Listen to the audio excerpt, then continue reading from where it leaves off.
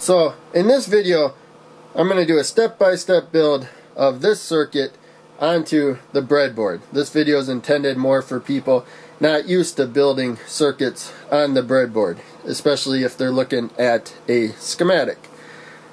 So to begin with, I'm going to start with really the simplest part of the circuit. It's the easiest to understand. So right here in the schematic is our output. The LED just happens to be the load. We could put something else for the LED, but the LED is nice in a demonstration circuit because you can tell when the output is on, the LED will be on. You'll see the light. When the output's off, the LED will be off. There won't be light. So now I moved the resistor so we could get a better look at the diode here, our load. So the cathode here, this is the short lead of the LED. As you can see here, it has a short lead and a long lead. So diodes are polarized. You have to put them in the right direction in the circuit. If we put this in backwards, it'll block current and it won't light up no matter what we do. So we want the long lead away from ground, the short lead towards ground. So we have the short lead connected to this row that goes right to the negative rail. Ground is the negative side of a battery in most DC circuits.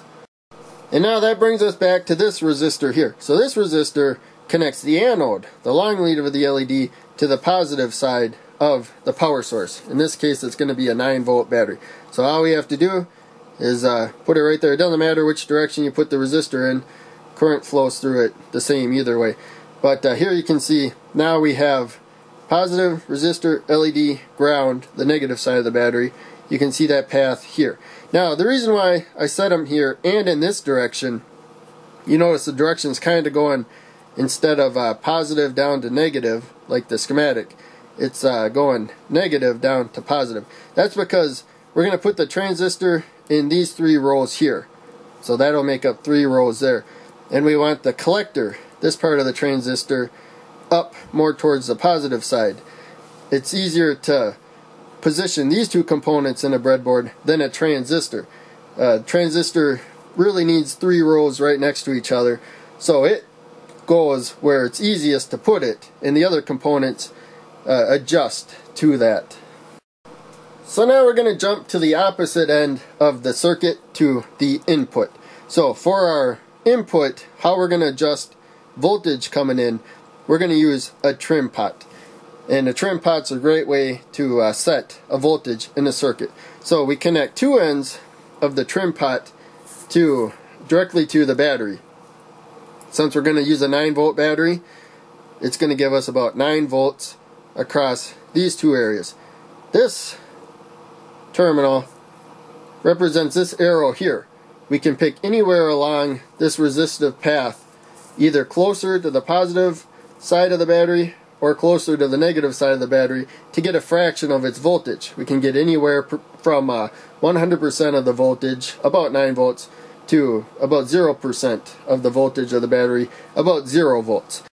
So now there's a couple other things I need to say about the trim pot. I'm using a 5 kilo ohm trim pot. So there's 5,000 total ohms of resistance across this terminal and this terminal. The wiper selects an area of there. That's how we get a variable resistance. But in any case, one of the reasons why I mentioned this component early in the video is because this is actually the first component I place. I leave this component in this spot.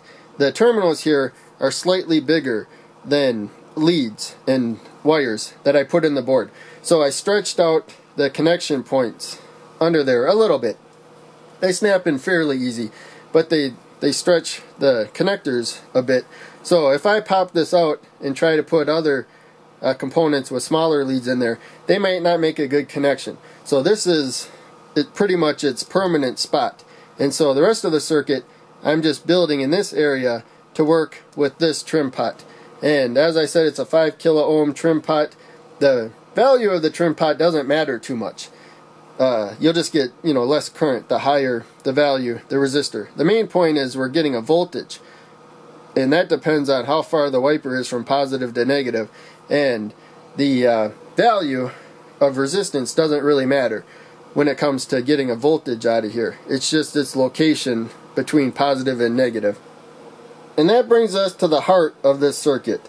That's 2 of these transistors. These are 2n2222 2n2222 transistors, as you can see there. Transistors that start with 2n, such as a 2n2222, I believe all have this pin layout, where looking at the flat side, the left pin is the emitter, the middle pin is the base, and the right pin is the collector.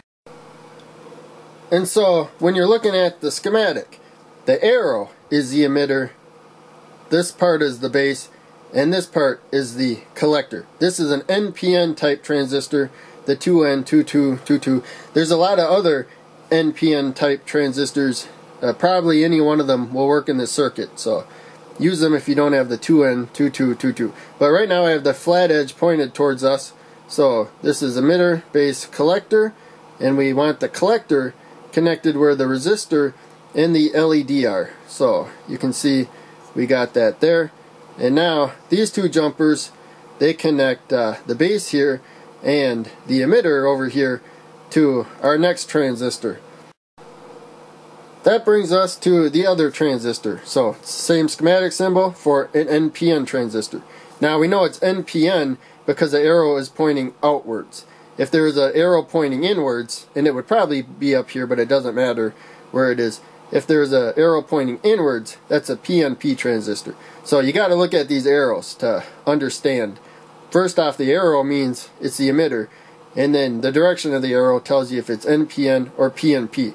So this is NPN, so the arrow's pointing out. NPN can be thought of as never pointing in. But in any case, this also is a 2n2222, an NPN. So we're going to wire the arrow there to the same row as the emitter of the other transistor. That's this jumper there. And then the collector we're going to put to the middle pin of this transistor, the base. So I already have the jumpers there to help guide me into my positioning. And there we go. Now we have this transistor inserted. So now to finish wiring this circuit, other than applying power, we need these two resistors. So let's do this resistor first. This connects the output of the trim pot, which is the input for the circuit, to the base of this transistor, the middle pin. So we can just plug that right in. And there you should be able to see it's at the middle pin there, and also the output there. So now we need to power this transistor. That's what this resistor is for. You see it comes from the positive rail to the collector of this transistor, which is also the base of that transistor. So take another 470 ohm resistor and just plug it from the positive rail directly to the collector of this transistor. And again, the value of these resistors, 470 ohms, is to protect from a 9-volt power source. The resistance can be different. You can use a higher value resistance. You can go thousands of ohms, and the circuit will work just fine. One more thing to mention is that I have a couple wires I made to connect the negative rail from one power strip to the negative rail of the other one, and the positive rail to the other positive rail, so that when I apply the battery to one of these rails, the other side has power also. And now it's time to test out the circuit. I put the battery in the breadboard. This is a newer battery. It's above 9 volts. It's powering the rail, which, as I showed earlier, powers the other rail. And I used alligator clips to connect the multimeter probes. The right one comes to the input area, the output of the voltage divider. You can see right now it's below 0 volts. The black probe I got connected to the negative power rail, so we can get the voltage difference and see what the voltage of the output is. So to begin with, we're going to turn it up, and you'll notice we got to get about 8.5, not 8.5, but 0.85 in that range volts before the LED will turn on. There you can see it turned on, and it's about 0.86 volts, less than a volt. Now when I turn it down a little bit, it turns off, and then I got to turn it up a little bit before it turns on. So we have a little space between on and off. Once it turns off, you got to turn it up a bit before it'll turn on, and once it's on, you got to turn it down a bit before it'll turn off. We have a little kind of a buffer area. That's called hysteresis. That's one thing you want in a Schmitt trigger. You get nice clean on and offs. And looks like we need probably about a 1/100th of a volt difference before it flips. So not big on this particular setup, but as I showed before, you can turn it all the way down, it'll stay off. Once it turns on, we hit that point, there's enough voltage to turn it on. You can keep increasing the voltage, it stays on. It's completely on no matter what the voltage is, as long as it's high enough. Right now it's up all the way. Even though this battery's above 9 volts, we're getting an 8.3 volt reading here. But in any case, that's the Schmitt trigger for you. That's the nice thing about this. We can take a varying voltage here, and just at a certain point it either turns the output on or off. And there's a little safety zone in there, hysteresis, to prevent false triggering and like sputtering and stuff. So now quickly before I go, I just want to remind you, when you're done with this circuit, remove the battery. I made that mistake a couple of days ago and I drained a fairly new battery. When this LED is off, if you notice, it's wired to pretty much always be on. So the reason why it turns off is because this transistor steals the current. Once this transistor gets turned on, then the current flows through the transistor instead of the LED. It has an easier path when the transistor's on. So we already got current flowing through there. Current can also always flow this way, current can always flow this way, and current always flows through the trim pot. So even if the circuit looks off, it's still passing current.